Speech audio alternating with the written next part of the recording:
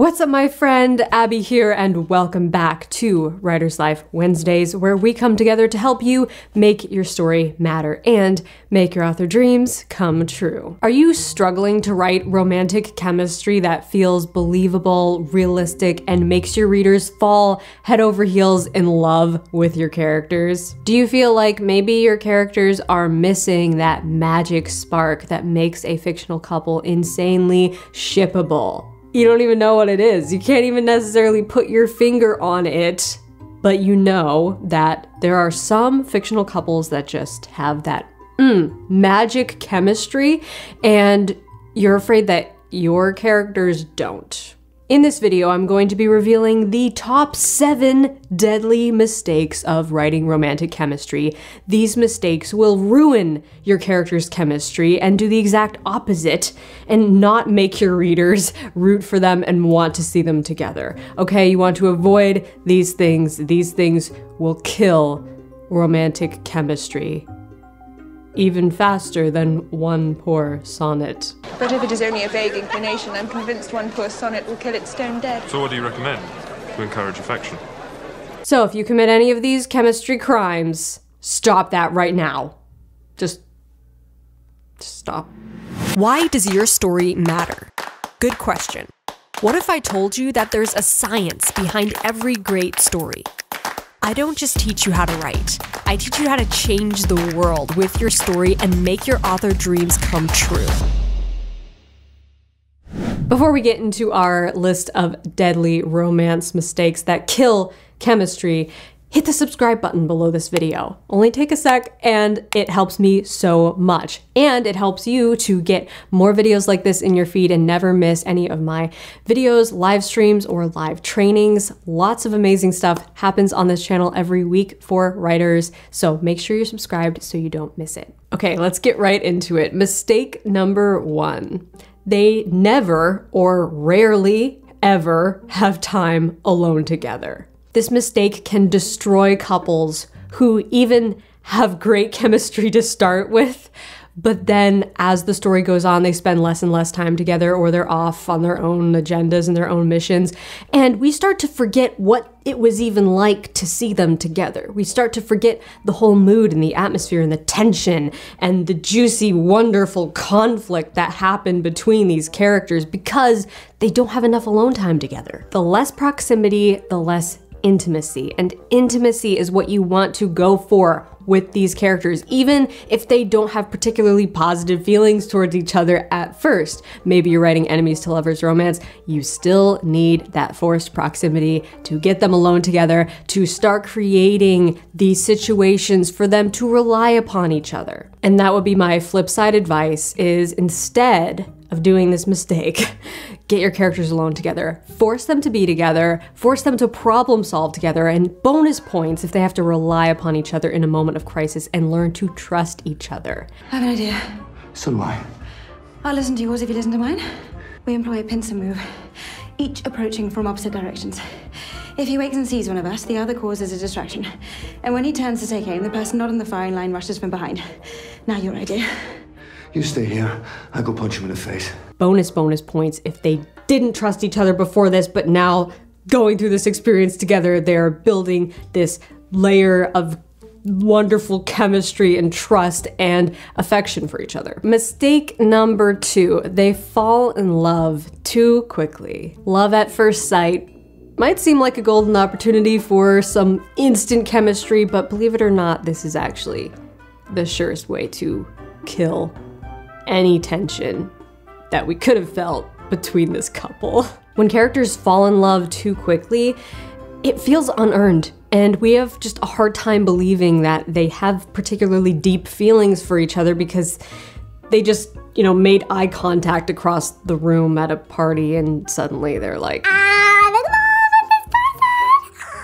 maybe it's not even in the same scene, but if you don't have enough tension and enough build up, the love confession when they're suddenly burst out and they're like, I love you, can feel so unearned because we didn't have that build up over time. Now I know what you're thinking. My book takes place in a short period of time. What if it takes place in like 3 days or something and I need my characters to fall in love in that time? Is it just doomed to feel unrealistic? No, not necessarily.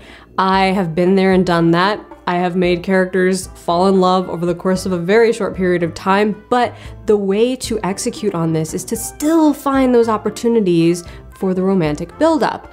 So you can make something feel like slow burn, even if it's happening rather quickly in real time. It's all about finding those little moments to build up the romantic tension and desire and affection and attraction between these two characters. The heroine of Pride and Prejudice is Elizabeth Bennet. She is one of the greatest and most complex characters ever written, not that you would know. As a matter of fact, I've read it. Oh, well, good for you. You can't just jump from strangers to passionate lovers and expect your reader to be along for that extreme up and down roller coaster ride. We need to feel like we've been on an emotional journey with these characters, even if that emotional journey happened over the course of a day. You can still have buildup. Just find those opportunities to build up the tension. Mistake number 3, they tease each other about other potential love interests. Nothing screams, "I'm just your friend," more than teasing somebody about other potential love interests. It's basically like saying, if you go out with this person, if you get together with this other person, I will be happy for you. I will not be bothered at all. It won't even cross my mind that this is a problem.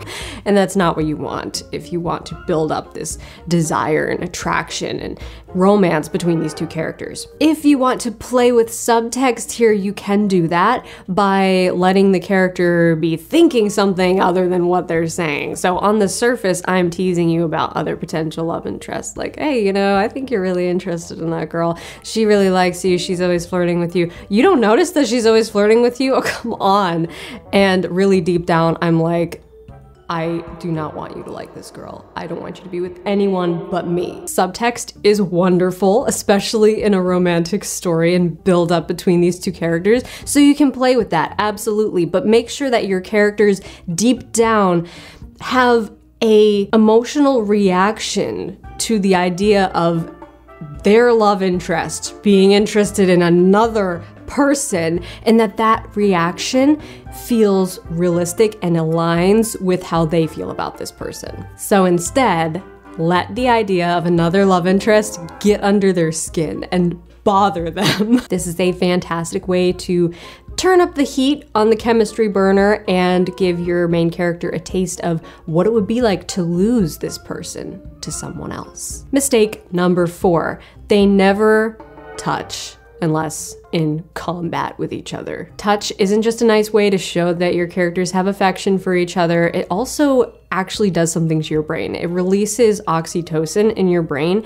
and that's like the love hormone. It's like the chemical that makes you feel trust and love and affection and drawn in to be more interested in this person. That's why it's kind of difficult to feel this love and this spark and this romantic chemistry between these two characters if they're never touching, never even interested in an accidental touch. But it's worth noting that a little bit of those accidental touches can go a long way, okay? You don't have to go overboard here, but having a moment where maybe one character has to care for another character's injury or help them out or even take their hand when helping them into a carriage.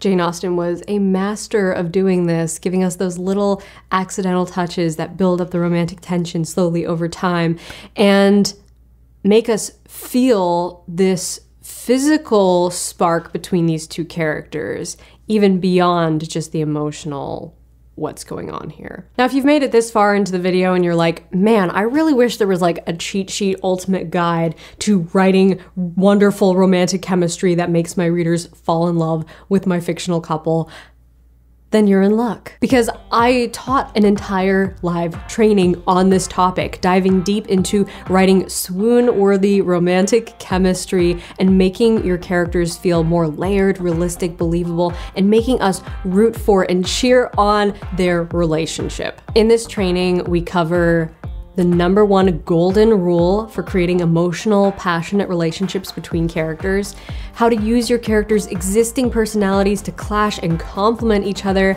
powerful ways to bring your characters together using the events of the plot, how to use the weapon weakness want rule to make your characters super shippable, the importance of relationship arcs, and how to friend zone characters that you don't want to be together. So if you want to take your romance to that next level and craft an unforgettable relationship that your readers will be obsessed with, you definitely want to check out this training. You can watch the replay on demand right now by clicking the link below this video. So check that out. And when you sign up to watch that training, you also get my entire archive of previous live trainings, diving deep into topics on writing, editing, publishing, and more. So check that out. Link below. Okay, let's get back to our list of deadly romance mistakes that kill chemistry. Number 5, they get sick of each other after a while. When two characters are in love with each other, they don't get sick of each other. They want to be by each other's side as much as possible. Now, maybe your relationship gets off to a rocky start. Okay, maybe you're writing enemies to lovers, and at first they do not like each other, they hate each other, they want to watch the other person fall off a cliff. I get that. But as they grow closer together and they start to fall in love and their relationship starts to change, their feelings towards each other should start to change and evolve as well. They actually start to like being with this person. They don't get sick of being with them, and they're like in this weird transitional phase where they're thinking, why am I being so tolerant of this person? I used to hate them and now I don't even mind hanging out with them. In fact, I look forward to hanging out with them.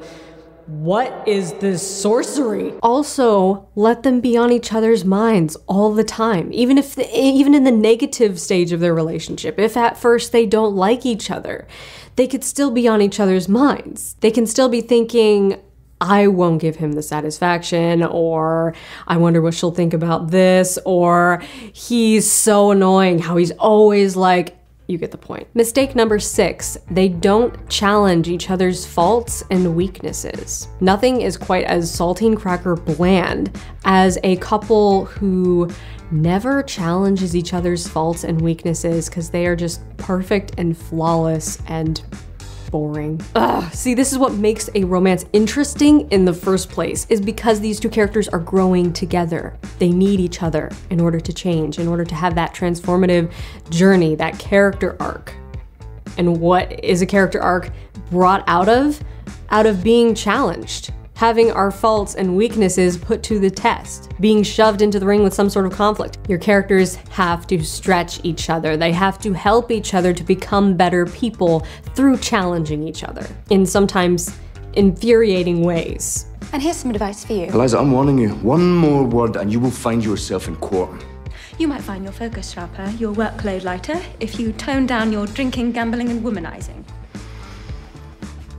You are charged with obstructing police business. See, none of that juicy, heated, conflict-ridden character change can happen between two characters who are both like oatmeal-y and sweet and flawless and just great people all around. They have nothing to change about themselves. They're perfect.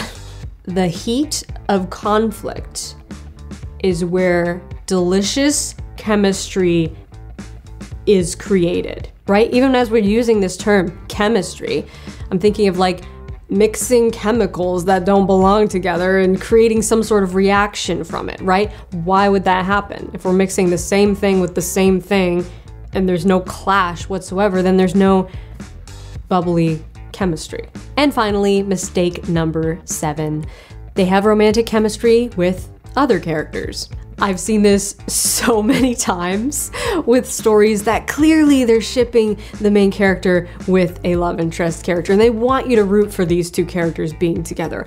But there's also a third character, or maybe even a fourth character, that the protagonist actually has better chemistry with, and you secretly want them to be with that character. But the author clearly has no intention of doing that. Please, for all our sakes, if you're not even going to let this character be in the running for love interest to our MC, friendzone them. Don't fake us out with this amazing chemistry between the MC and this other character and then shut it down like, you thought she was gonna end up with that guy? No, he's just a friend. He's nobody. Come on. How do you friendzone a character, you might ask? Easy. Just take this entire list of mistakes and do that. Do the mistakes with this character that you don't want to have chemistry with. Nip it in the bud before it grows into something more and fakes us all out and makes us want to ship this character with that character, and you have no intention of doing that. Or just do that. Let your characters run wild. Let them be with who they want to be with. Take a step back and look at all your characters and see which ones actually naturally are starting to have the best chemistry with each other, and see if you can actually roll with that. Can we work with this? Can we make this shippable? Okay, boom.